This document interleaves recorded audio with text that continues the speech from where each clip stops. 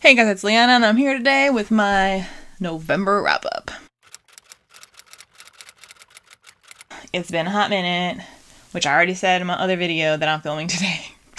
But yeah, so November, as predicted, was not super consistent. I read a lot more than I thought I was going to. Almost none of it was from my TBR though. So oops. I do still plan to read the books that I didn't finish, the ones that I'm like part of the way through, and then also the books that I didn't even get to on my TBR. And I once again did not read Vengeful, so I don't know what's wrong with me. So yeah, in November I actually mainly was listening to audiobooks. Well, I think, yeah, legit half. I think half of what my reading accounts for is audiobooks. And then I said in my TBR video that I was hoping to like do more writing, and I did actually. I was kind of on a writing bender. So it wasn't like NaNoWriMo. I don't know how many words I wrote. It doesn't matter because I wrote like 20 single-spaced pages, and then I was on a walk like 2 days ago and was like, I have it. I have it. The thing I've been missing. I have to go back now and rewrite everything because I like figured out what I was missing, which I'm really hyped for, but also like, man, what a waste of my time. Like, it's not a waste of my time because like I definitely learned about my own world while writing about it. So I couldn't really have done this without having done that first. Anyway, that's not why you're here. You're here to hear, but well, it's my November wrap up. I did that in November. So yeah. Then the other, it was obviously the holidays took time away from reading because I was like eating and hanging out with people as one does. Didn't do any Black Friday shopping because, oh God, I bought this camera online because I hate going shopping, especially on Black Friday. People are crazy. But yeah, okay, so like one of the biggest drains on my time this month is watching rant reviews of The Crimes of Grindelwald. I was gonna see that movie. I was definitely gonna see it. I still kind of want to, but like the day after it came out, my feed just like filled up with rant reviews, and I just have been binge watching them. I've almost run out of, like, I just keep like searching for new ones. I'm like, there's gotta be more. Like, I spent so many hours watching rant reviews, I could have just watched the movie. It would have saved me so much time. But so, yeah, I haven't been filming videos, reading books, or watching other booktubers because I've just been watching Crimes of Grindelwald rant reviews. So I highly recommend, not the movie, I highly recommend watching rant reviews. It's a delightful way to spend days. So yeah, let's talk about what I read. I haven't counted. I read 1, 2, 3, 4, 5, 6, 7, 8, 9. 9 books, and then I'm about halfway through.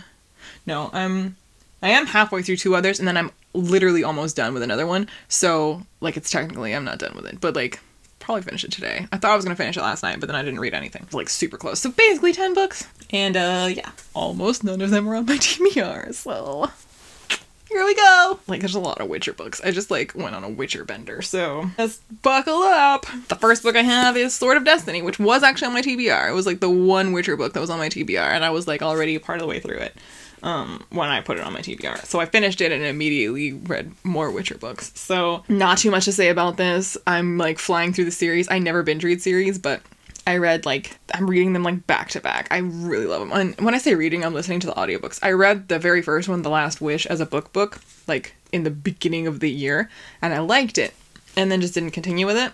Because, you know, life TBRs. And I picked up the audiobooks, and the book is good, like, as a book, but the audiobooks are so good. The narrator is so good. So, if you like audiobooks, then I highly recommend the Witcher audiobooks. I mean, they're good books, so I just recommend them, generally. But if you're looking for your next audiobook, the Witcher books are really good. Can't really talk too much about it, because, like, it's just, like, there's, like, 3 Witcher books on this wrap-up, so, it's just continuing the story. I'll probably, when I finish the series, I'll probably do a whole video about the series in general, but it's really good grimdark fantasy. It's quite funny. The representation of women is like strange, but also surprisingly progressive. And I'm like living for Geralt and little Ciri, like little kid Ciri. Oh my God, it's my favorite thing ever. So much love for that. Anyway, yeah, I like these books. You should read them. They're good. So just give me 2 more. So let's move this along. The next book that I read was Heart of the Fae, but I think this is out of order. It's definitely out of order. Hold on, I gotta shuffle these around a bit. I think that's in order now. Whatever. Whoa. Everything's fine. fine. Oh, I kind of bent it. Ooh, yikes. Okay, everything's fine. Heart of the Fae by Emma Hamm. I still have a bookmark in here. Don't know why. Oh, I do know why. I did not like this book. Like, at all.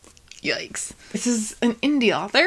So, like, I always want to, like, not give a pass, but, like, I get that as an indie author, you don't have, like, the machine of the publisher behind you. So, like, if there's, like, grammatical errors, if there's, like, weird formatting issues, if it's, like, not as polished, I'm, like, I'll, not inflate, but, like, I don't know, I'll adjust my score accordingly, like, to, like, factor that in. Like, the first few pages of this book, I was like, I feel like I'm gonna like this. It went massively downhill from there. So, I did actually give it a higher star rating than I would have if this was traditionally published. If this had been traditionally published, I would film a rant review about it, because it was that bad. But because it was an indie author, like, I don't wanna, like, I don't feel like attacking someone who's, like, not, like, if you have a huge publisher behind you, I'm like, there's literally no excuse. Like, I don't understand who let this go. And, like, at that point, I feel like I'm not attacking the author as much as I'm, like, attacking the whole machine that allowed it to be published. When it's an indie author, I'm like, okay, like, this person just, like, wrote the story and put it out there for everyone, and I think they should not have, but, like, live your life, it's fine. And I think a lot of people do like this book, so it's fine.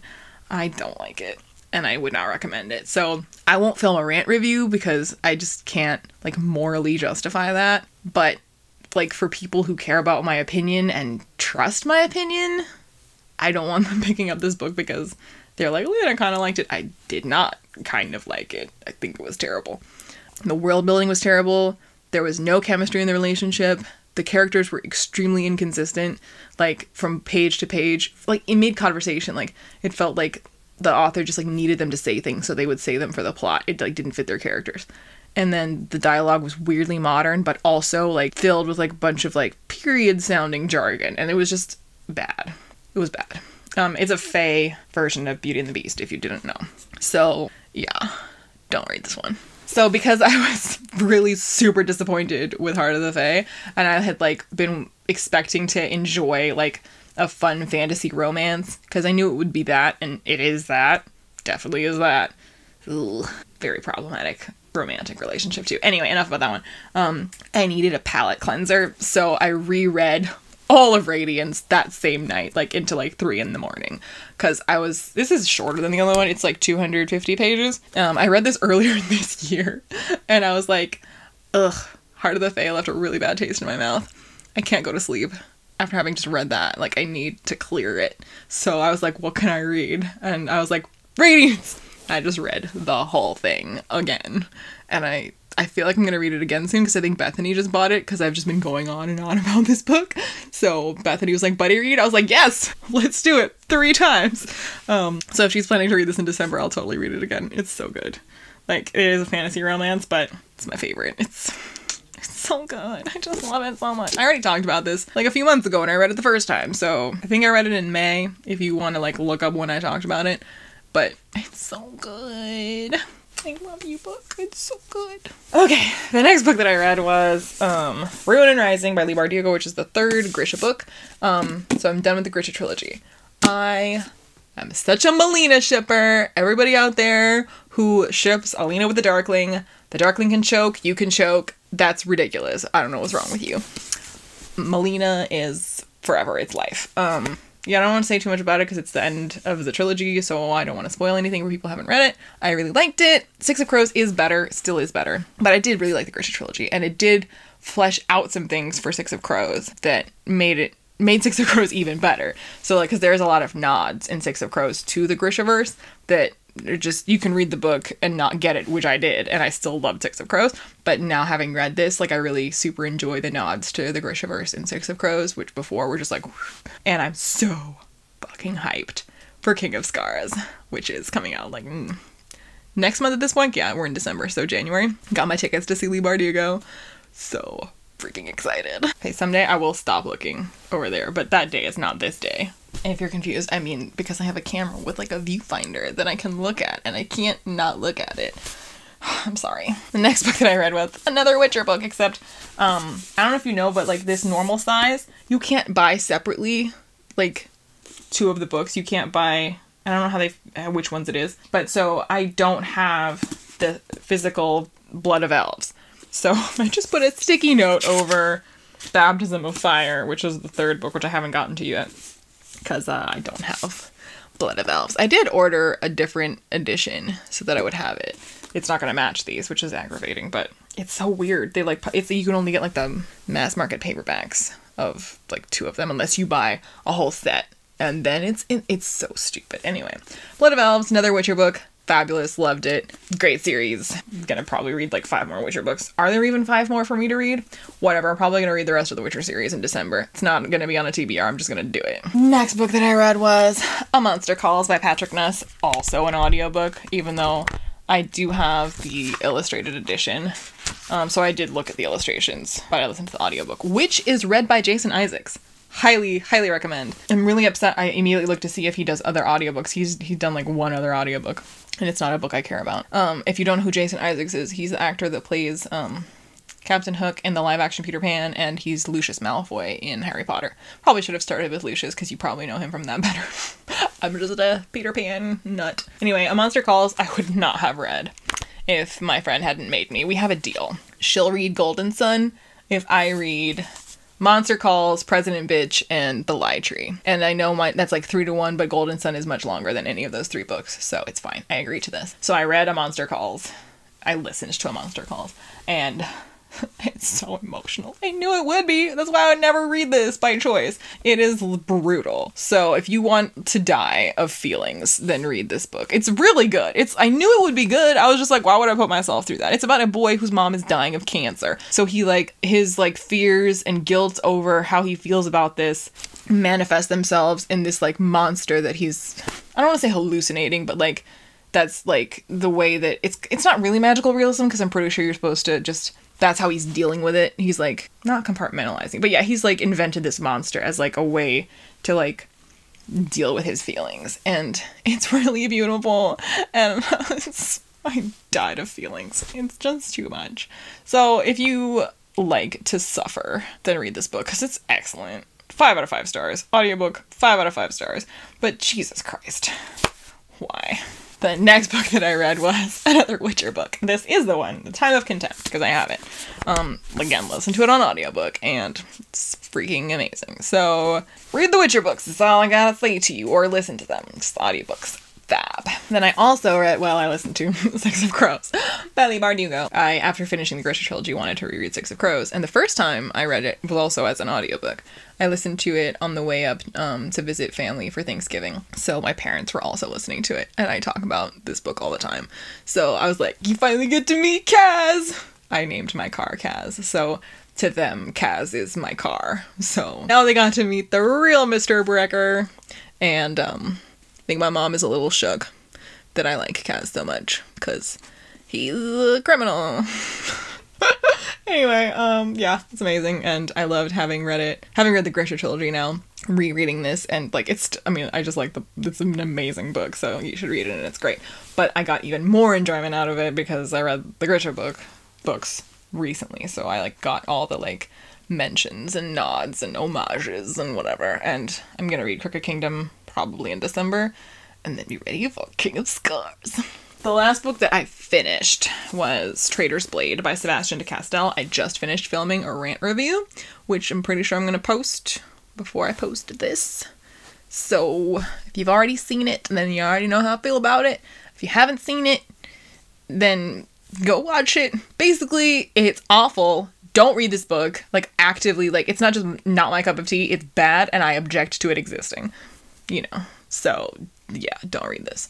It's high fantasy that's bantery criminal type thing that I was expecting to be my New Lives of Locke Lamora. It's not. It's garbage. Don't read it. End of story. Okay, then I have 3 books that I have started. One I'm almost done with, so let's start with that. I thought I was going to finish this last night, but I didn't read anything last night. And that's Johannes Cabal the Necromancer. This was recommended to me by Mara from Books Like Well, and this is such Pratchett vibes, Terry Pratchett, Good Omens. It's very tongue-in-cheek, but dark and kind of British humor. It's like this guy who's he gave his soul to the devil because he's a necromancer, and so he thought it would help him in his like experiments and studies to like be without his soul, but he's like, actually it's super inconvenient to not have my soul, so I'd like it back, please. And he's like, he being the devil is like, okay, you can have it back if you in exchange for 100 other souls. So you get me those souls, I'll give you your soul back. So this whole book is Johannes Cabal collecting those 100 souls by operating a carnival, and in that carnival he's like going around collecting souls of people who come to the carnival, and it's just it's hardcore Terry Pratchett vibes, honestly. It's really funny, but not in like a haha way, just like in it's very British humor, which I like. It's not for everyone, but if you like that kind of thing, like if you like The Good Omens, if you like Hogfather, I think you'd really like this book. It's very much like that. Then I'm about halfway through The Dream Thieves, and like last month this happened too. I started the month and read halfway through The Raven Boys, and then finished the month by reading the second half. So this weekend I'll probably finish The Dream Thieves, like today or tomorrow. But I really like it. I don't know what it is about me. Like I have to read it like half at a time. I don't know why, but I do. It's the second book in the Raven cycle, if you didn't know. And I'm really liking it, so I will finish it soon. And then I'm about a third of the way through Malfunction by J. Prozzi, which I am also really liking, but like I picked it up right in the middle of my writing bender, and it's not an audiobook. So the way I pushed through a lot of these was just like, when I can't, I'm usually listening to an audiobook during a time when I couldn't be reading something because I'm doing something else. So it helps me to get through a lot of books that way. But Malfunction it's indie published, so, and she sent me the book, and I am really liking it, but like I haven't had a lot of time to sit down and read, and when I did, I was writing. Sorry. So yeah, I do hope to finish this really soon because I am really liking it.